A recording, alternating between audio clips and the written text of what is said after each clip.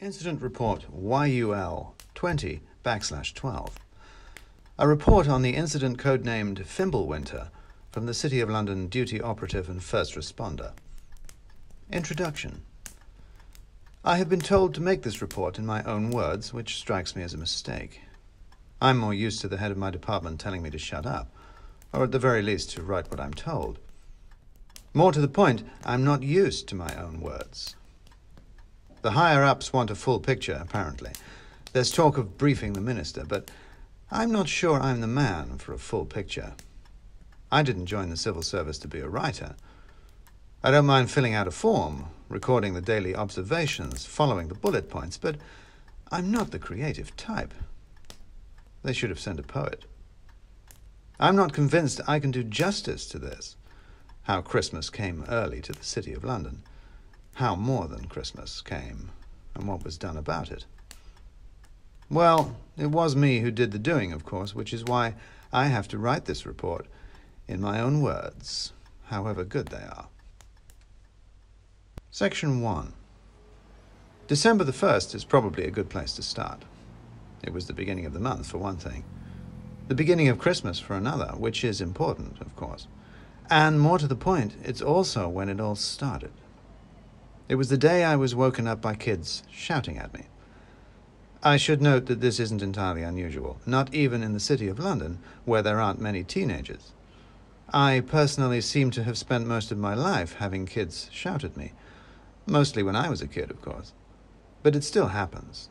I'm one of those people that people shout at in the street. It must be my face, or possibly my clothes. Either way, I'm used to it, and it wouldn't usually bother me, but it was what they were shouting that gave me concern. "You're a wizard, Harry," yelled a male voice. "You're a lizard, Harry," said another. "Show us your wand." I looked out of the bedroom window. A small gaggle of teenagers was standing out in the street outside the front door to the tower, staring up at the windows. "Let down your hair," shouted one when he saw me. "Oi, Gandalf," shouted another. "Where's your moth?" Deep cut, I thought. I've been told that I ought to explain everything because this report might be seen by people who don't know much about the ministry. So I should probably tell you that our offices in the City of London are in an old tower that used to be part of a church before the Luftwaffe tidied it away, so that now it stands all alone on a traffic island up a side street. More importantly, and the reason why you might not know much about the offices, the ministry likes to keep them secret, which probably includes not having teenagers shout at them from the street. I ought to go down. I opened the front door to discover another teenager on the doorstep, evidently trying to peer through the keyhole. It was a girl dressed all in black with messy hair and a chrome Egyptian ankh threaded on a shoelace around her neck. She looked up at me as I opened the door with eyes rimmed enthusiastically with black. "Are you really a wizard?" she asked. "Am I what?" The other teenagers were loafing closer, trying to hear. "They said you were wizards, but it's been covered up. Secret wizards everywhere. This is your secret tower." She paused and then said with an eager nervousness, "I want to be a witch." Now, I was really concerned, and not just because I had a bunch of possibly crazy teenagers on my doorstep, but also because I am, of course, a wizard. Well, to be more accurate, a magician second class. Wizard is a term reserved for the senior management. If I was a wizard, I wouldn't be doing Christmas monitoring duty. Although as a magician second class, I at least get to choose where.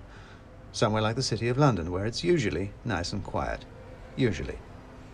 Anyway, the point is that yes, while the girl was right and I am a wizard, she was not meant to know this. The ministry doesn't just like to keep its offices secret, it likes to keep its wizards secret. It likes to keep itself secret. Secret very much doesn't include having teenagers shout about it in the street. "Who on earth told you that?" I said. "Who's they?" "There's a video on YouTube," said the girl. "There were lights," she added dramatically. "TikTok, mate," said one of the boys. "There's a whole subreddit," said another. The internet. Oh boy, this was bad. Someone in IT had made a mess, and here it was dumped on my doorstep. I thought there were supposed to be whole legions of demons scrubbing this stuff off. Once the existence of the ministry was on the internet, it was there for all the world to see and know about. Fortunately, so was also the sum total of human knowledge, and more importantly, the sum total of everything humans could make up, which amounted to a lot more than all the facts. And you believed it? I said. What? You believed something some random told you on the internet, I said. And I thought kids were supposed to be smarter about that kind of stuff. It's everywhere, said one of the boys, with doubt creeping into his voice.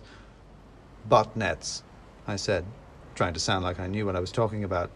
Sock puppet accounts, spam factories. You've been trolled. The girl's face fell. I felt a little guilty, but then I consoled myself. Perhaps one day some professor of comparative religion would tap her on the shoulder and suggest a mysterious government job. So why don't you all just go home and just... I made a little sweep with the wand I was hiding behind my back. Forget about it. There was a brief moment while they tried to remember while they were there in the first place, and then they just sloped off to not go to school somewhere else. Back up in the office, trying to decide whether this warranted a report, I thought I'd better check with Brassneck. I'm given to understand that these days people have smart speakers that they can talk to, which bring them replies from the internet, but instead I have a medieval robot. Normal people have Alexa. I have the brass head of Friar Bacon. I mean, what's the point of being a magician if you can't have things like that? I think technically we're supposed to be just sort of storing it as a museum piece, but why have an enchanted mechanical head sitting around the place if you can't make it Google things for you?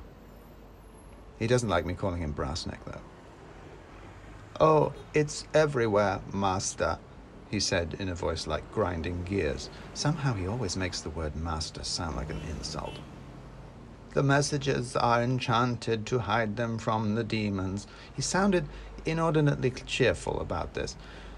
But I think they're originating in the city of London, so they'll blame you for this. So that's why he was enjoying it. You want to watch your attitude, Brassneck, I said, or it's no oiling for you. But he wasn't wrong. I was the duty magician, and this was happening on my patch. It wasn't the kids being trolled. It was the ministry. And with magic, too. Trolled.